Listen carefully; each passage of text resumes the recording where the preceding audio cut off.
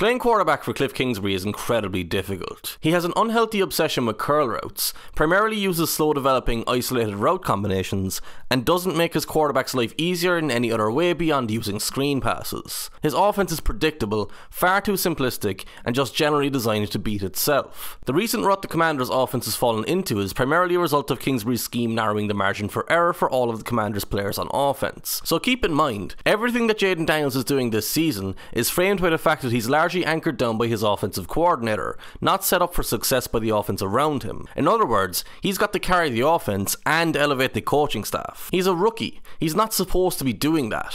Nothing about this play is particularly complicated. It's 1st and 10. The Giants are playing cover 4, and Washington are using 3 vertical isolated routes with a check down running into either flat. Jayden Daniels is about to throw the ball, but probably not to where you think. The receiver who looks most open is the seam route bending towards the middle of the field. But to make that throw, the ball would already need to be out of Daniels' hand. The safety will break on it at the catch point otherwise. Daniels is instead looking left. Terry McLaurin is stopping his feet and Daniels is winding up the throw. The cornerback covering McLaurin is about to break on the curl route and either intercept or knock the ball away.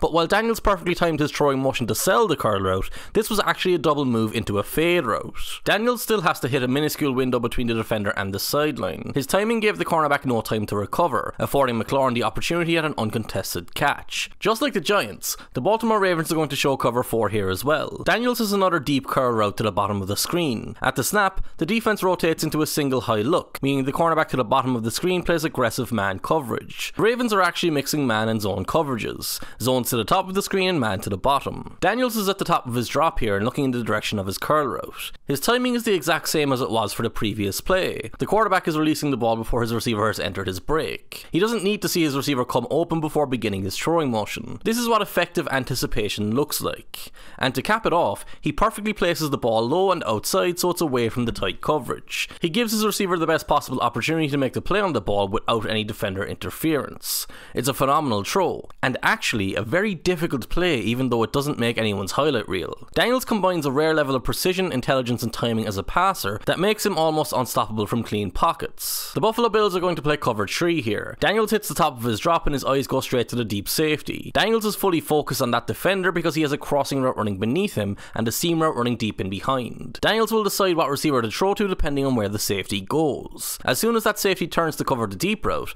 Daniels begins his throwing motion to hit the crossing route. But there's one problem. The linebacker underneath has played this brilliantly. He's turned out of his underneath zone so that he can run underneath the crossing route. Daniels can't throw the ball to his receiver directly now, but he understands that the safety and the cornerback to that side will vacate the space chasing the deep route.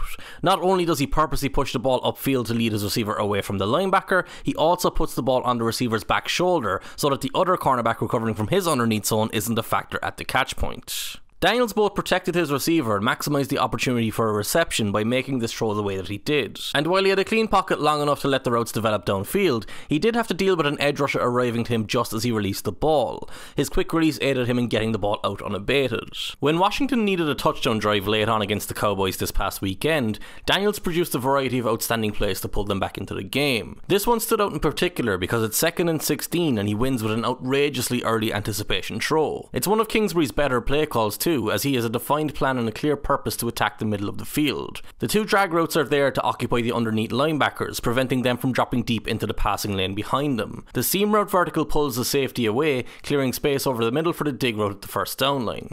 Daniels' eyes go to the safety at the top of the screen immediately. If that safety stays inside or steps forward, Daniels can immediately fire deep for the seam route in the end zone. When the safety turns with his vertical route, Daniels knows he can look for the dig route instead. The safety made Daniels read easy by turning so early and committing to the vertical. He had to do that out of fear of being beaten deep. This is the point when Daniels begins his throwing motion. His receiver is only entering his break in his route, but Daniels is also not throwing to him at the point where he comes out of his route. Instead, this is the point on the field where Daniels is actually throwing to, and he's releasing the ball so early that the safety on the opposite side of the field thinks he's throwing to the tight end underneath. The dig route isn't even on that safety's radar yet. Daniels' throw is high, but Diami Brown can make the play because the safety isn't there to take him out. That's a byproduct of Daniels' timing. He widened the window a maximise the receiver's chances at making the play. The slight inaccuracy he has is a trade-off for such an early release and not being able to watch his receiver come open first. If we go back to the Ravens game, we get an even more impressive example of the high level of quarterback play that Daniels has already reached. It's 3rd and 10. Commanders have a triple bunch on the left side who are going to attack the defense together. Daniels reaches the top of his drop but immediately has pressure bearing down on him. He's beginning his throwing motion at this point, but there's nobody open.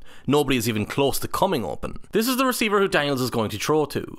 The spot Daniels is throwing to is on the other side of the defender covering him though. Somehow, Daniels envisions the development of the play and perfectly places the ball just out of the reach of Roquan Smith so that it hits his receiver in stride. The timing and precision is off the charts. From the end zone angle, we can see just how much pressure Daniels was under and just how small of a window he was throwing into. He got the first down, but the throw deserved the touchdown too. Against the Cardinals in Arizona, Daniels faces a 3rd and 13 that comes with a similar degree of difficulty. Not that there is a good play design for 3rd and 13, but Cliff Kingsbury calls a basic route combination with 3 receivers running post routes and 2 more releasing into shallower routes to the opposite side of the field. The Cardinals are playing a mixture of coverages. These 3 defenders are playing man, while the rest of the back 7 execute matchup zones. Not surprisingly, Daniels has nowhere to go with the ball when he hits the top of his drop.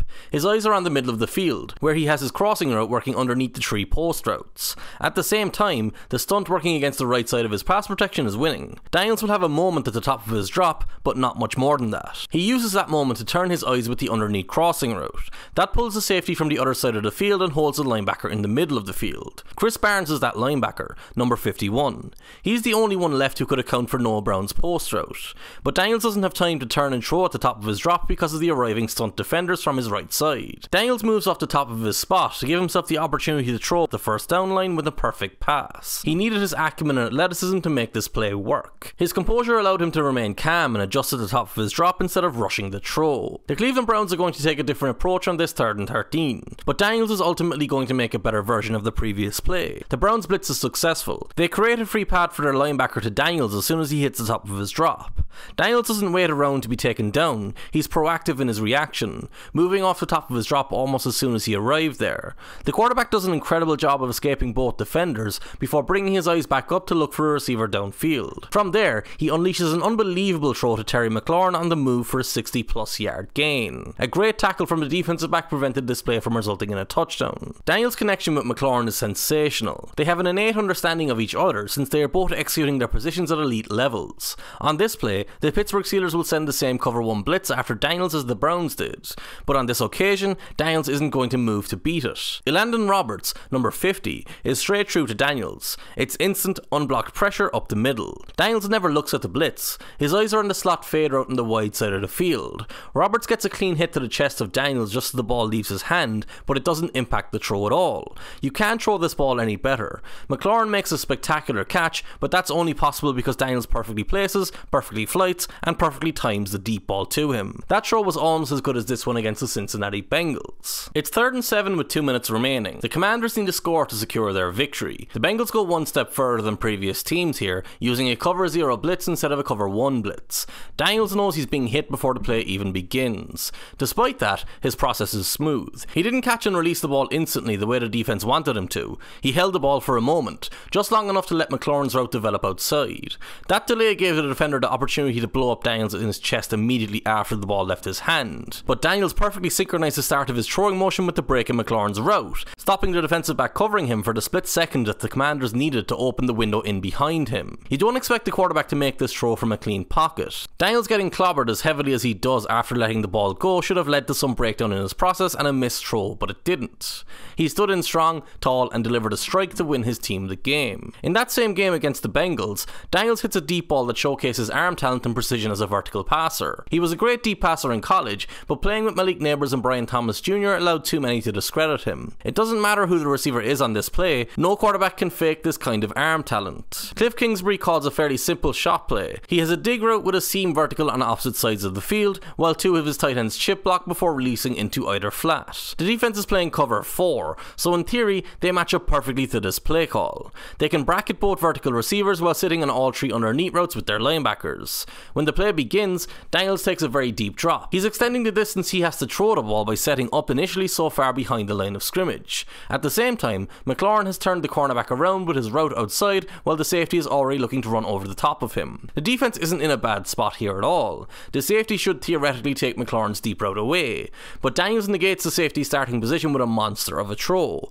He lets the ball go from his own 33-yard line and hits McLaurin in behind the coverage at the opposition 10. That's 57 yards before you extend it to account for the angle. McLaurin had the speed to get to it, and the ball never lost an ounce of velocity on its way to him. McLaurin is a superstar wide receiver in the NFL, just like how Neighbors was a superstar wide receiver in college, so his acceleration definitely helped here. But there was no other way of completing a deep ball on this play. You needed the quarterback to make an incredibly high degree of difficulty pass. Getting the most out of a superstar receiver is a talent in itself. McLaurin is unleashed by another mammoth deep ball from Daniels again on this play against the Chicago Bears. The Commanders have 3 vertical routes and 2 checkdowns again. The Bears are showing cover 4, but they're going to rotate out of that at the snap. By the time Daniels hits the top of his drop, the defense has blitzed the 5th defender and rotated the safety down on the narrow side of the field. It's now a cover 3 look on the back end, creating a lot of space in behind the cornerback on McLaurin's side of the field. Daniels recognised the shift instantly, so he's releasing the ball before McLaurin is even level with the cornerback and before the safety in the middle of the field can try to cover across. Releasing the ball at this point minimises the recovery time that the cornerback has and also negates any pressure the blitz might create. It's another 50+ yard throw from Daniels that hits McLaurin in stride. The receiver should have had a touchdown, but he's again stopped by a phenomenal desperation tackle from the chasing cornerback. McLaurin did reach the end zone from the most unlikely of positions this past weekend against the Cowboys. Whenever a team scores an 86-yard touchdown against a prevent defense, the primary story of the play is on the defensive side. You have to mess up big to give up a touchdown in that scenario. But this play comes about as close as one can to being about the offense. This is not a fluke. Daniels throws a phenomenal touch throw into a tiny window, and McLaurin complements it by running through the ball towards the middle of the field instead of upfield so that he can beat the outside cornerback. From there, his acceleration just leaves the rest of the defense in his wake. McLaurin's throw is so impressive because the outside cornerback isn't really in a bad position. The ball placement, velocity, and trajectory just takes him out of the play. Dyami Brown isn't a superstar receiver in the NFL like McLaurin is, but he's going to catch this deep ball from Daniels in the end zone. The Browns defense shows cover 1 before the snap and will play cover 1 after the snap. Brown is running a sideline route in the narrow side of the field. Throughout his drop back and for a moment at the top of his drop, Daniels' eyes are trained on the safety in the middle of the field. He successfully holds the safety long enough to remove him from the equation at the catch point, and the throw is pinpoint perfect for Brown in the end zone. You can't do it any better than that. If you don't pressure Daniels, he's going to put up huge numbers, but pressuring him is more difficult than simply beating his offensive line. Daniels is so advanced that his process is already so quick that defenses can't keep up with him, never mind get ahead of him to pressure him. This play is a great example of how tight and precise his process within the pocket is. The Giants are blitzing the near side cornerback on 1st and 10. In behind the blitz, they have a mixture of man and zone coverages again. Daniels executes the play fake quickly and looks for his tight end slant route. He's not open because the linebacker is floating underneath any routes that will break to the inside from Daniels' right. Daniels needs to hold that linebacker. He does so with a very quick pump fake, which stops the linebacker and makes him take a step backwards rather than across. That timing opens up the window to the receiver outside, but it also gives the edge rusher the chance to hit Daniels from behind. This is where Daniels' lightning quick and tight release comes into play. He beats the pass rusher to get the ball out and connects with his receiver for the first down. He didn't hit his receiver in stride because of how quickly he had to work to get the ball out before the pressure arrived, but he still got the first down. Against the Cardinals, Daniels has an isolated out route to the top of the screen on 1st and 10. The Cardinals are only rushing 3, so they can crowd the coverage in behind. Part of that crowd is the outside linebacker dropping deep so that the out route will be bracketed underneath and above. Daniels doesn't waste any time after hitting the top of his drop. He's releasing the ball before his receiver has come out of his break, so the cornerback over the top has his back to the sideline still, and the undercutting defender hasn't gotten deep enough yet. The timing of the throw along with the precision of the pass combined to turn a tight window throw into what could easily be mistaken for a routine completion. Daniels can recognize that instantly at the snap, but he can also show patience in the pocket when needed. The Bengals are dropping into cover 3 here. Daniels' eyes go to the deep safety as soon as he catches the ball. He's confirming the coverage to himself, so he knows his deep route over the middle isn't an option straight away. Once he hits the top of his drop, his eyes go right to his curl route. That receiver has settled between the linebacker and the cornerback, so Daniels holds the ball. But critically, while Daniels is looking right, the backside of the coverage is changing. The The linebacker on the opposite side of the field is following his eyes towards the front side curl route receiver. The cornerback outside of him is stepping forward to take the flat route. A soft spot is developing between them. Daniels times his read to turn around and hit that throw before the linebacker can redirect. The end zone angle gives us a full run through of Daniels' process in the pocket and how he broke the defense down step by step. There's a rare maturity in Daniels' game. This 2nd and 10 play shows it off as he adjusts to the pressure in the pocket before it can get to him, and then instead of rashly firing deep for his downfield receiver who has a chance of being open, he takes a higher percentage play to his 5-yard check down to set up 3rd and 5. That's keeping the offense on schedule with the down and distance. From the end zone angle, we can see how Daniels adjusted to the pressure, but it also reveals the ball placement at the catch point. Daniels protected the ball and his tight end by putting it low and on his back hip, away from the arriving linebacker over the top. When the downfield throw is the right option, he'll take that too. Daniels makes a similar adjustment in the pocket on display against the Ravens. It's another cover 1 blitz, but this time it's even more aggressive because of how the Ravens line up everyone on the line of scrimmage. Daniels knows before the ball is snapped that he might have to act quickly. The Ravens get a linebacker in a 1-on-1 matchup in space against the Commanders' running back. Daniels moves before his back is beaten instead of waiting at the top of his drop. That sidestep gave Zach Ertz just enough time to run through the break of his route and enough time for the clear out route to create space in front of him. Daniels delivers the throw and the Commanders are on the march towards the end zone again despite their failed pass protection. Daniels was proactive in escaping that pressure. Here's a play where he's being reactive and uses his legs to escape the Pittsburgh Steelers. It's 2nd and 10. The Steelers are going to send 6 rushers after the quarterback. Washington actually are assignment sound and pick up every blitzer that comes, but they're all conceding ground rapidly and Daniels has no open receiver to release the ball to. He took a deep drop, so he could step up into the pocket, but that would likely just see him engulfed by all the bodies being pushed back into him. Instead, he shows off his athleticism and gains further depth to escape into the right flat. From there, he makes a sublime throw to the first down line for the big conversion. Noah Brown complements the throw with a beautiful toe-tapping catch as he falls out of bounds. Daniels' athleticism has proven to be incredibly valuable against aggressive defenses. This is 3rd and 2 against the Bengals. The defensive end stumbles as he comes off the edge, but he's left unaccounted for after that. He has an angle on Daniels at the top of his drop. Daniels abandons his drop before reaching that point, then showing off his acceleration before connecting with his receiver for the first down. In that same game, Daniels converted a 4th and 2 by hitting a crossing route from the pocket, and he converted a 4th and 5 by leading Zach Ertz back to the ball against the blitz. What do you do with a quarterback who is so adept inside and outside of the pocket as a passer? There's not a lot you can do, really. And of course, that's before we get to the scrambling. Daniels is a quarterback who is good enough to win games without moving off the top of his spot. If he had to play like Phillip Rivers, he could do it. But he doesn't need to do that. Instead, he makes plays like these. The Buccaneers have Daniels dead to rights with an unblocked blitzer coming from the 2nd level. Daniels sells the frontside run before instantly reversing his momentum to escape around his left tackle for the first down. Jeremiah Owusu-Koramoah blitzes from a wide starting spot for the Browns on this play.